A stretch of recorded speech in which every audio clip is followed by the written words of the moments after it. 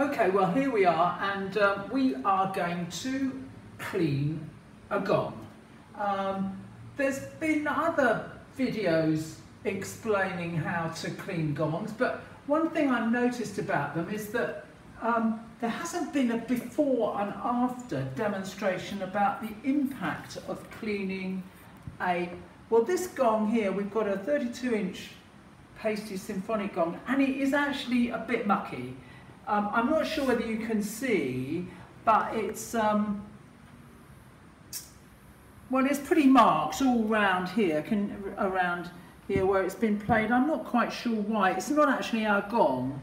We've got it on loan, but before we play it and take it on our travels, we're going to give it a good clean. So let's actually hear what it sounds like. I'm not sure we're going to spot the difference, but let's have a go anyway. See what it sounds like now, before.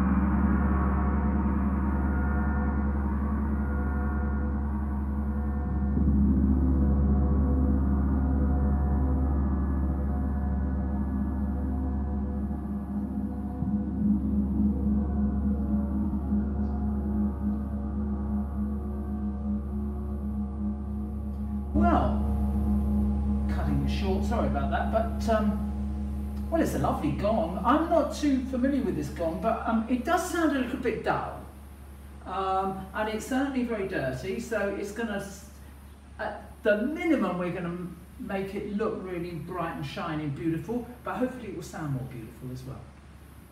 There we are. We're going to now remove this gong from its stand, because the most practical way of cleaning these bigger gongs is to put them horizontal. And if you have something like this seat that we have, it's absolutely ideal for cleaning this on.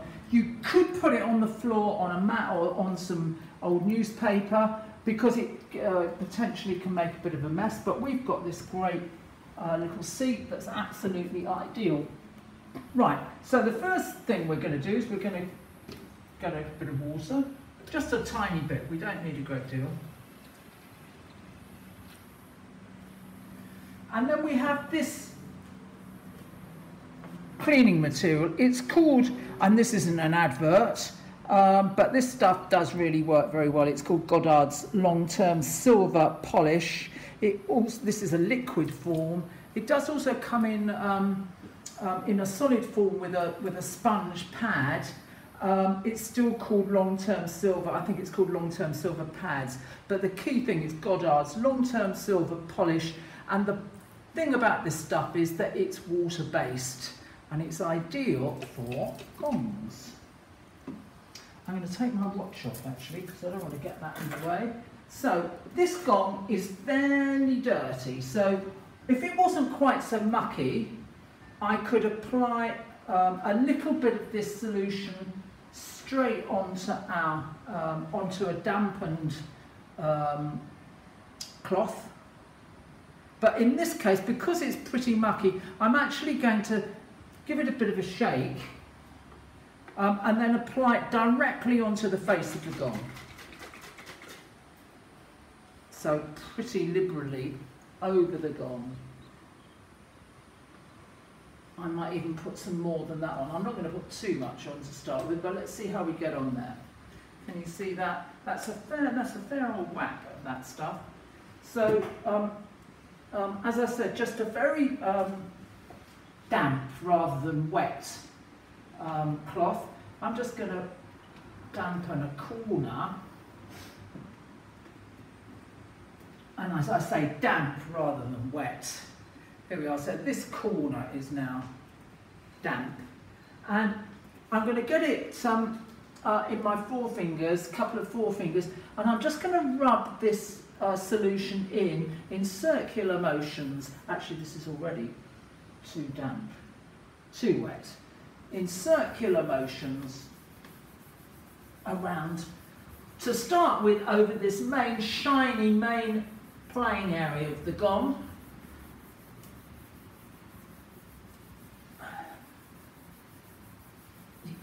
I'm not sure whether you can see, but we can already see some of the muck come off it. It's quite grubby, and then we'll go into the centre.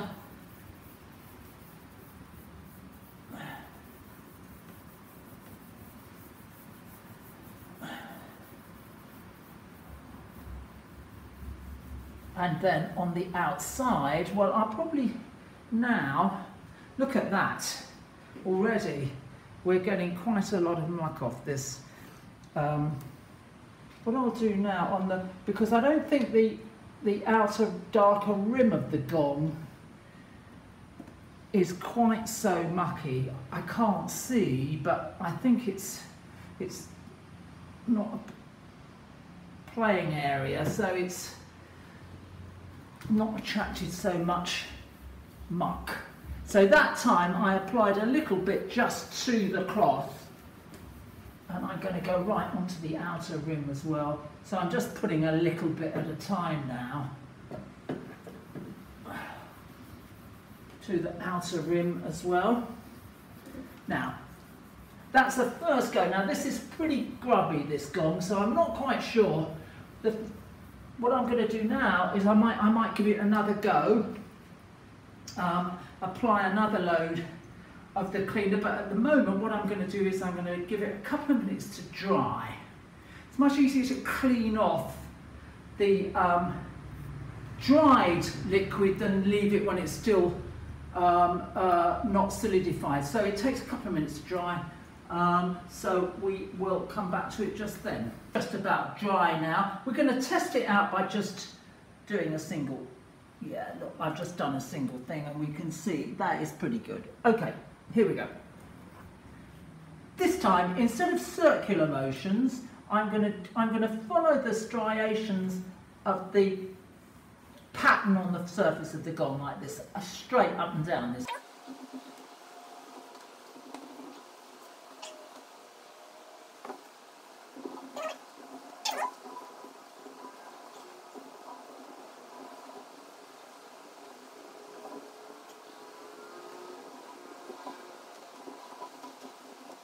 So this rag is now pretty much had it. Look how dirty, how much muck we've got off it. And we're going to now use a completely clean, dry, new cloth to finish it off.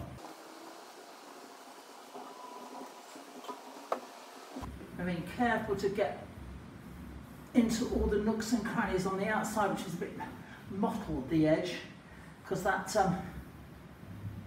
can hide little elements of the cleaner, but it's coming up nicely now.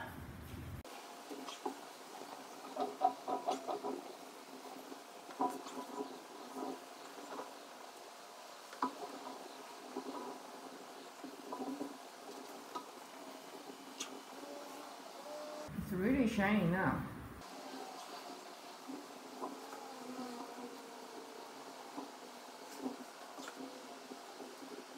Okay, so we've worked that over pretty hard now, and it's coming up a treat. It really does look nice and shiny and beautiful. One final finishing touch. We've got this really nice, soft duster, type glove duster thing, and this is ideal for giving it a final polish.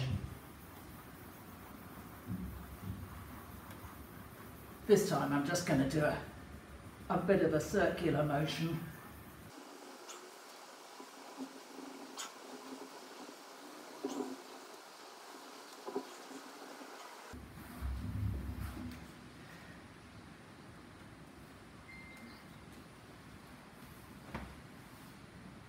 One lovely shiny gong back on the stand, and let's see how it sounds.